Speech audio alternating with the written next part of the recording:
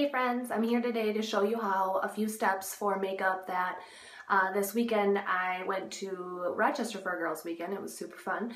But there was a few things that I noticed that a lot of my friends didn't know about, and so I felt like I need to share with everybody. So today I'm going to show you how to highlight your features. It's huge in the industry for celebrities to use highlighting pencils to draw more light into those areas that we want and decrease in areas that we don't. Like if somebody has a bigger nose, I can show you ways to make it look smaller, show you how to brighten around your eyes. So I'm going to start really quickly and do my eyeliner, and then I'm also going to show you really quickly how to get a smoky eye without so much shimmer. For a long time, we always were using tons and tons of shimmer and that frosty look, and now it's not so much that, but using more matte.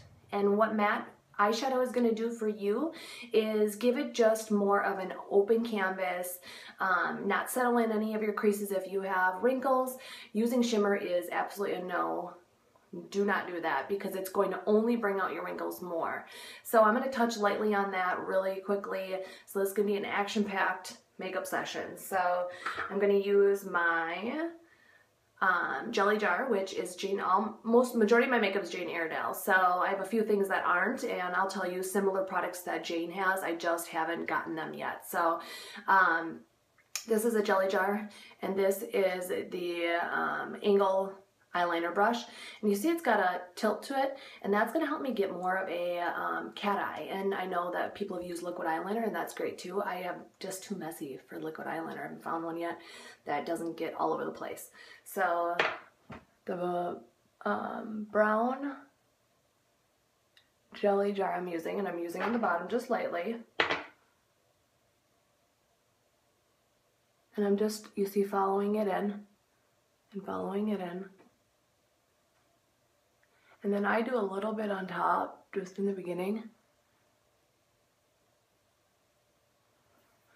That. I do my eyeshadows next, which sounds completely opposite. Usually majority of people do foundation and blush and then do their eyes. But I find that I get messy, and so it settles all underneath my eyes, and then I have to redo it right away. So I'm just going to do the eyeshadow right away, and that way I can clean it up and put the foundation all over. So I'm using our Smoke and Mirrors, which was from our holiday. They're going to be having something similar to it come out again in the holiday next year, but we also sell these all individually, so you can buy them anytime. So I'm going to start with just kind of creating a base to my eyes with the light tan, and then I'm going to go in the corner, and in the corner where you create the V, you can use a little bit of shimmer. That's totally fine, but more of from here in, use more of a matte eyeshadow so that it's not so iridescent-y. Now, I'm all about breaking rules, so not saying I never do it where I have shimmer or anything, but for more daytime, I want to avoid too much shimmer going on. So another quick trick, I get my brush wet, and that helps make the eyeshadow pigment show up a little bit darker. A little trick. So give it a shot and see what you think. So I got it wet, and I'm going to use a little bit of a darker burgundy color for the corner, and then for the all over, like I said before that, I'm going to use the just matte tan color. So I do that all over, just kind of creating a canvas for the rest of my eyeshadow. Just really quickly all over. That's it. And then I'm going to take the darker color, and like I said, this one can have a little bit of shimmer to it if you'd like. And I go in the corner and create a V. See V, and then follow the bone around. Create a V and up and around.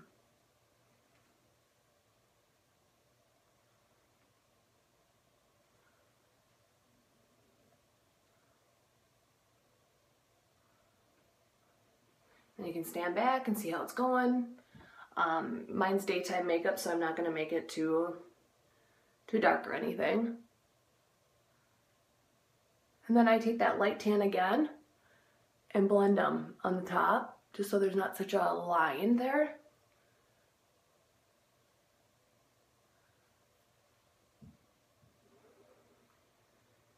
So that's it. Then I'm going to take, now I've got a bunch of eyeshadow underneath my eyes now because of it kind of like coming down. So I'm just going to take a big fan brush and just wipe it all down.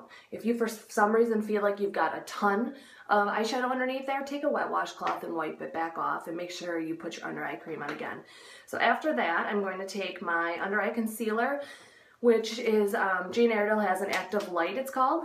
And this was another big thing that I didn't realize people don't use, but if you've got some dark pigment underneath your eyes, you're going to want to use an under eye concealer versus your foundation. An under eye concealer is going to bring light to your face, where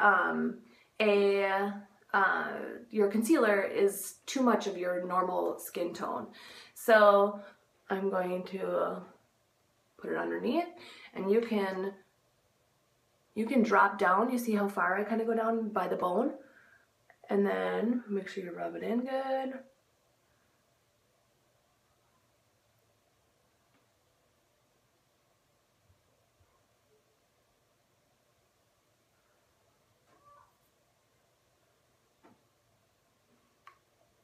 So that's under eye concealer.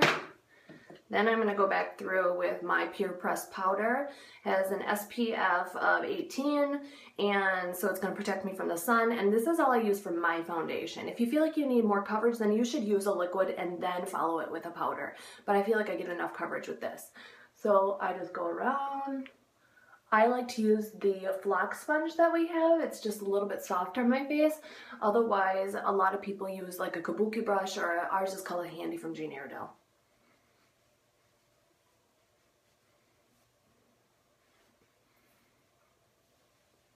And I go down to my neck just so it blends. Okay, so that is my foundation. Then after that, I'm going to use, it's called Golden Shimmer, and it was around last year from Jane Iredale, but they're coming back with it again this summer, so that's super exciting. It adds a shimmer. It's a face and body lotion, so I'm just going to use a little bit of it, that much. I'm going to put it in my hands like lotion, but keep it on my fingers, and I'm going to wipe it all the way around my face. And this is just going to give it a little bit of shimmer without being too much. So it's very, very lightweight and just adds a little bit of shine. So what's popular right now as well is contouring, and that's the other part that I wanted to tell you guys about. Jane Iredale has, it's called In Touch, and that it comes in like a stick form like this.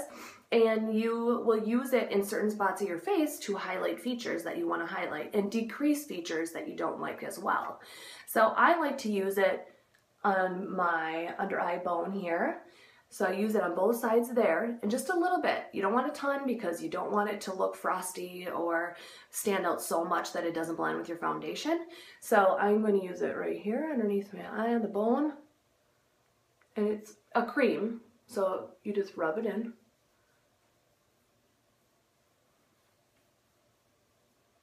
If you have a bigger nose and you want to decrease that feature, you can use it on the side of your nose and then make sure you rub it in, and that makes your nose look more narrow.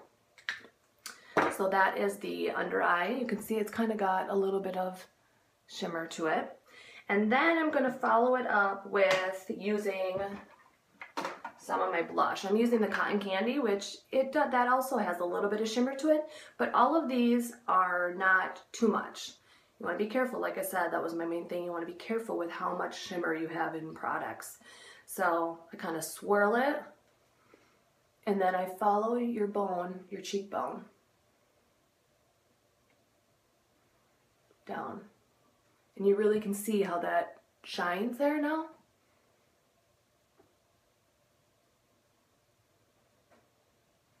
And I do one swipe across your forehead and one across your chin. Just adds a little bit more shine to it. Kind of brings it all together. Now I go back at this time with my jelly jar and redefine my eyeliner so that it makes my eyes really stand out.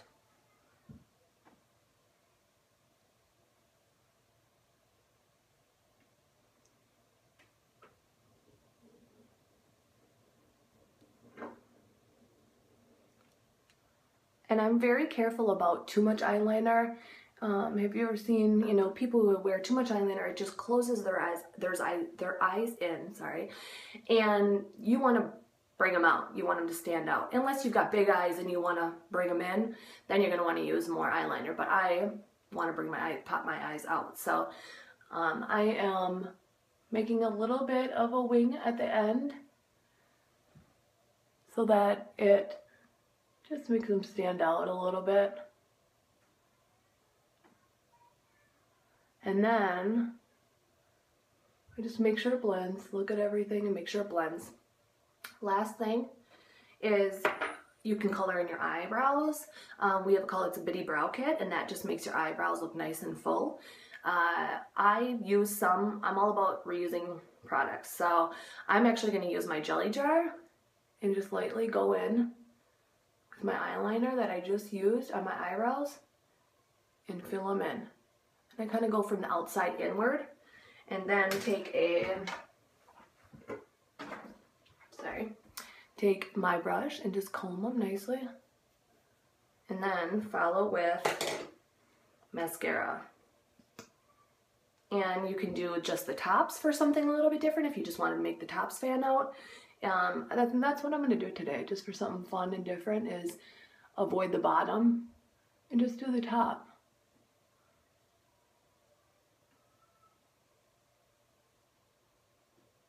And going in a W motion back and forth helps it make it go on a little bit nicer.